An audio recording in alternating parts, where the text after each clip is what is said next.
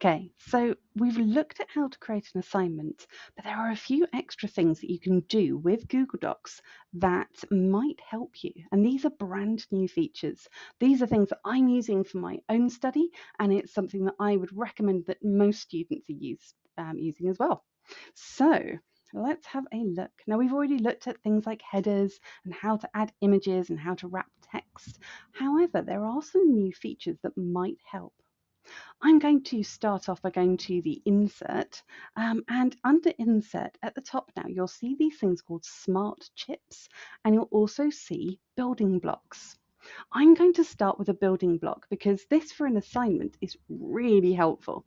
So with building blocks, what I'm going to do is I'm going to go up to this thing called a review tracker. And what this is going to do is it's going to give me a table where I can put down all the tasks I need to do, any notes, and I can give them a status. So this is like tracking my assignment to see how well I'm doing. This is really good for longer assignments and coursework. Rather than reviewer, I'm going to put tasks.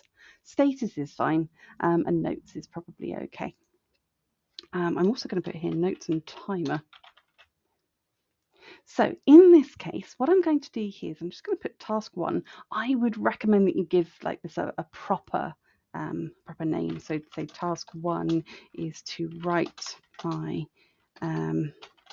introduction.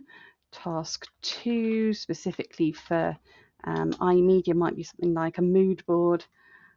Make mood board. Task 3 for me. Write board justification.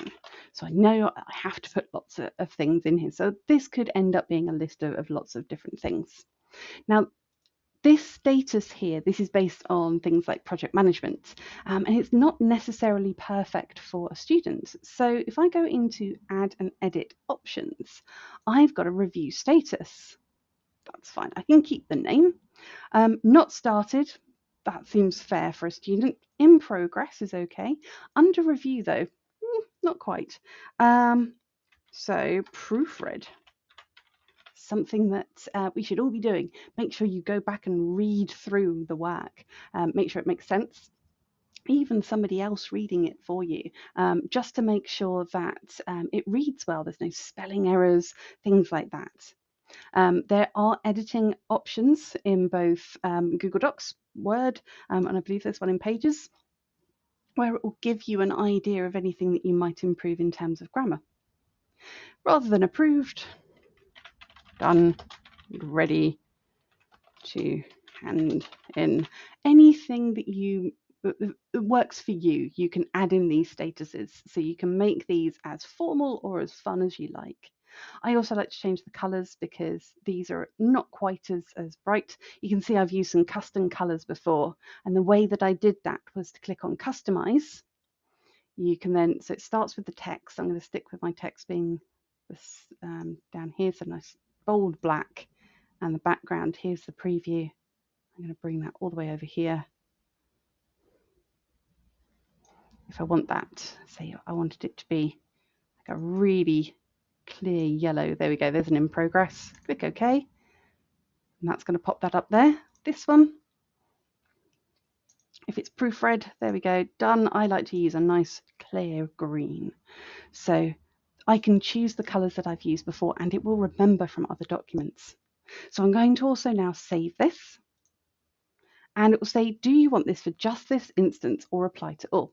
Apply to all means everything in this table or just this drop down. Well, I want to apply it to everything. I don't want to have to do that again. So you can see there, we've now got all of these. So not started, not started, not started.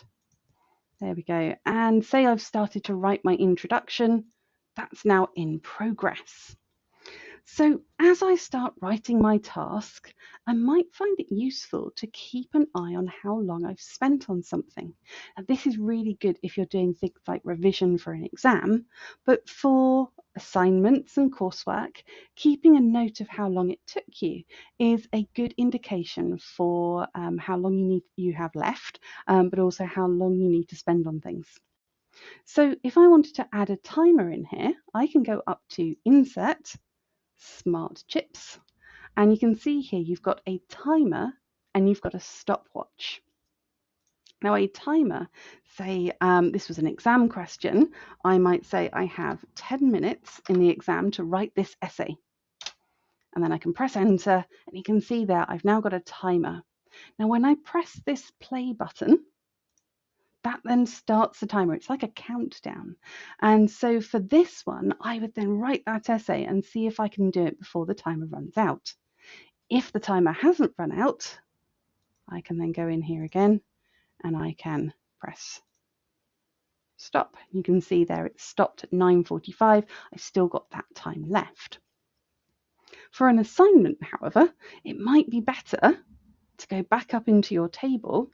So task 1, if I go back up into Insert, Smart Chips and Stopwatch, that would give me a timer on how long it took me to do something. So instead of counting down, this one counts up. And again, you can just click on it and it's going to just start the timer. I'm now working on my task 1. This is some more text and I'm working happily away. And then once I've finished or I've got past that little bit of writing it to start off with, I can then click it again and it stops the timer. So it tells me how long I spent on something. You might not find that useful, or if you are struggling a little bit with making sure that everything is done on time, or you are worrying that you're not spending enough time on something, this is a really nice feature. Okay, some other things you might want to consider. Again, I'm going to go up into our insert, and inside the smart chips, there are also things like dates, calendar events. If you have your lessons and things like that inside your calendar, then this is a really good idea because you can then go straight to a meeting directly from your document. Voting chips are great if you're working with other people. But one thing that I would definitely be using in the building blocks over here is things like project assets. Now you have to create assets tables as part of iMedia. So this is actually a really helpful table. You would have to adapt it to make sure that it works for us. If you are taking notes in a lesson, then meeting notes again is really helpful. There are bullet points already set up for you and also things like actions. So it gives you little tick boxes. You can also create your own custom building blocks. Now that means that you can take multiple things and things like the smart chips or tables and drop downs and other things. You can make your own. So if something works really well for you, so maybe you've got a set of tasks status and you want to have your timers already set up, you could actually build one of these, save it into your Google Doc so that next time when you create another document, then you can make your own. That's maybe a little complicated, but it's definitely something to have a think about. So some of the things that are definitely going to be useful to you would be our review tracker, our drop downs, and timers. Have a go, see if any of them work for you. If they don't work, that's absolutely fine. Remember, this is absolutely your document. As long as you are creating a document which contains all of your brief and it is processed as a single document rather than multiple files all over the place, then I am going to be perfectly happy.